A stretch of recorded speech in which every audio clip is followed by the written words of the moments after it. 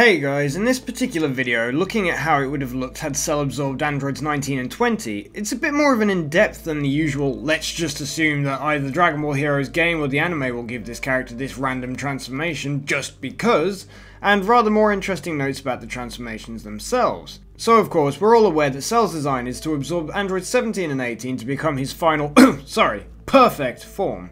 But why doesn't he care to absorb 19 or 20? Is it just not in his design? Well, of course, story-wise, it's mainly due to the fact that 19 is apparently weak, and 20 is of course Dr. Gero himself, or Dr. Gero himself, so it would be counterproductive to have Gero absorbed by his own creation, right? Surely he'd just rather be killed by Android 17's kick. Well, behind the scenes, the introduction of androids 19 and 20 were actually intended to be the final bad guys of that particular arc. Toriyama had drawn up 19 and 20 and thought that they were fine the way that they were. But it was Toriyama's former editor, Torishima, that actually called him up and basically laughed in his face about the old geezer and a fatty being the main villains of the arc. So Toriyama, for some reason, bearing in mind that Torishima wasn't actually his editor anymore, decided to listen to Torishima and go back to the drawing board and pop up these youthful couple of androids in 17 and 18. To which Torishima decided to make fun of again when calling up Toriyama and referring to them as brats. So of course, Toriyama then decided to introduce Cell, which originally was intended to not transform at all and just stay in his bug-like imperfect form. Typically, as luck would have it, Toriyama's then current editor, and I'm hoping I'm pronouncing this right, but Yu Kondo didn't like Cell at all. So Toriyama drew up second form Cell, who Kondo still didn't like, saying he looked stupid, which led to the design of Perfect Cell. Toriyama wanted second form Cell to play a larger role in the series, but of course this was not meant to be, as we've all seen. So you can see this interview for yourselves, where all of this started in an excerpt from the Shelong Times #2. You can find a digital version written up on Daizenshuu, which is obviously of course already translated, and you can read all this for yourself back if you'd like to. I'll leave a link in the description section below. So the reason I bring all of this up is that if we look at Toriyama's concept art for Cell featured in Daizenshuu 4, there's a lot of interesting looking things going on design wise. Visibly in the top left corner of the design sheet, it seems what appears to be a skinny, ugly anthropomorphic version of Imperfect Cell, which of course has a face and similar build to that of Android 20, or Dr. Gero.